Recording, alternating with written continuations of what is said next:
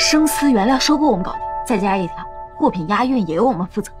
当然，按照你的要求，我能拿多少？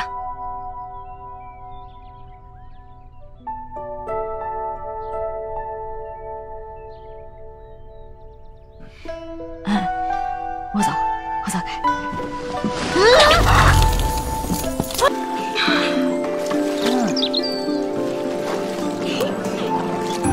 在姐姐来之前，庄主可从来没有带我们出来这样集体活动过。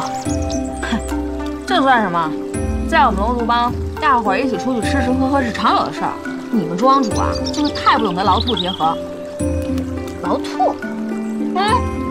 这坐牢一样工作就算了，这偶尔也要像兔子一样多出去蹦跶蹦跶，小气巴拉。切！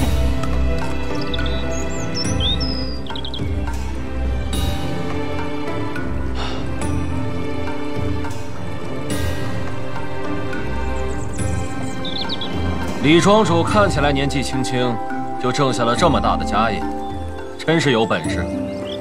二爷过奖了。冒昧问一句，庄主今年贵庚啊？我自幼被李家收养，兴许是在上元年间。上元年间。刚出炉的温泉蛋。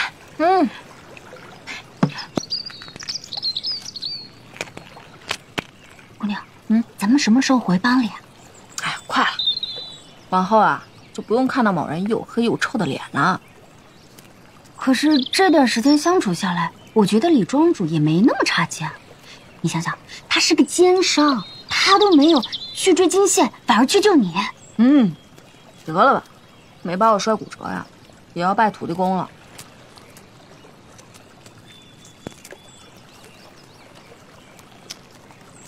帮主，咱们帮会的钱怎么样了？我算了一下，加上那1万两的赏银，拿到手的统共将近8万两，够我们再多开几个商号，在这几亩地养蚕。哎呀，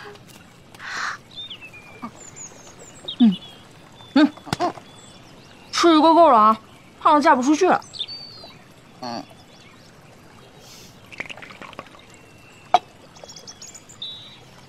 等我一会儿。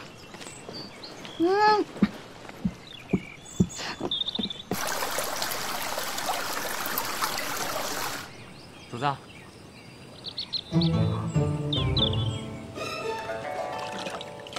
这地儿是不错，学生跟齐正都开心死了，一直要感谢龙帮主。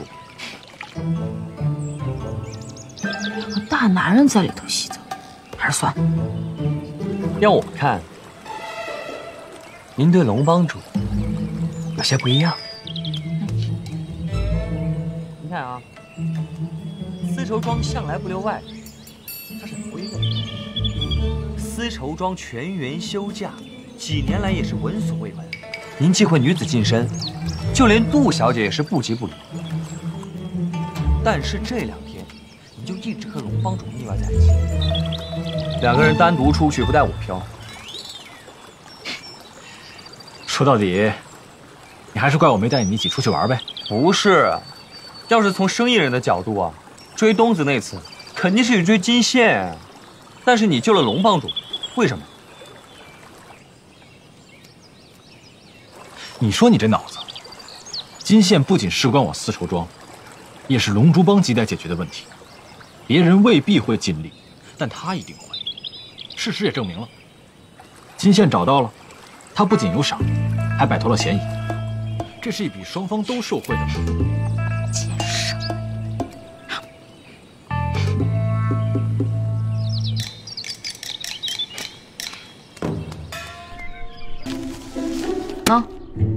你给我的1万两，眼下你们10万伙计，我来做，给你节省人力物力。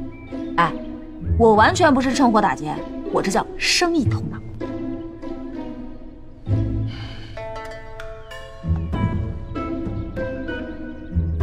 你的条件，说说吧。我刚才说了啊，赚1成嘛。其他的，一次性说清楚。你要要觉得合适，就先答应呗。以前能做的买卖，现在才做。就算你现在手中有蚕农，但收丝剥茧的工作繁琐，需要大量的人力。你要开始这项工作，并没有那么容易。哎呀，我要住进丝绸庄。这2头牵线的买卖要解决的问题太多了。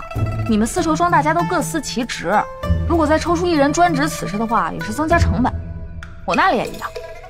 但如果我来做的话，我就是最合适的牵线人。2头我来跑，问题我也解决。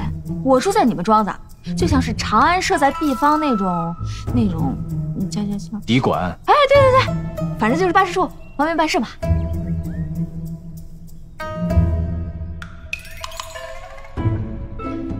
也不是不行，不过，你要我做什么？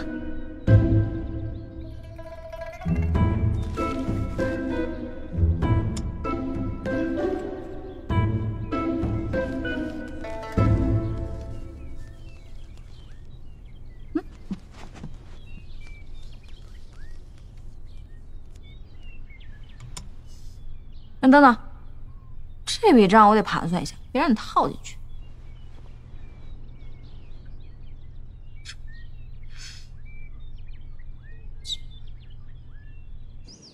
这么久了还不出来，到底在干什么啊？姑娘一定要留下来啊，要不咱们可没办法跟兄弟们交代了。我跟你说，没事，只要不是衣衫不整、头发凌乱就没问题。主子一定要把她留下来呀，要不我怎么天天见到我的亲妹妹呀？是。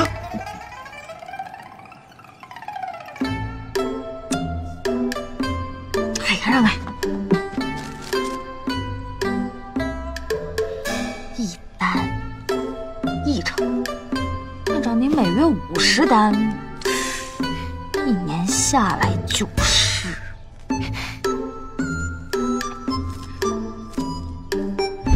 乖乖，这1年下来我妹可以拿10几万两。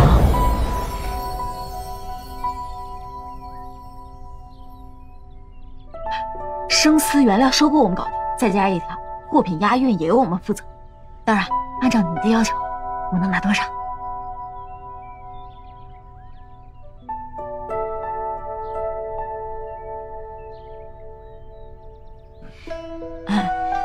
我走开。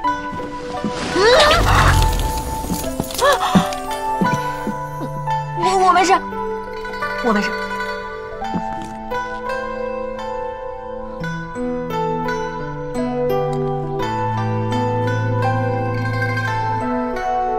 你还好？你出去吧。那合作？我答应了。好嘞。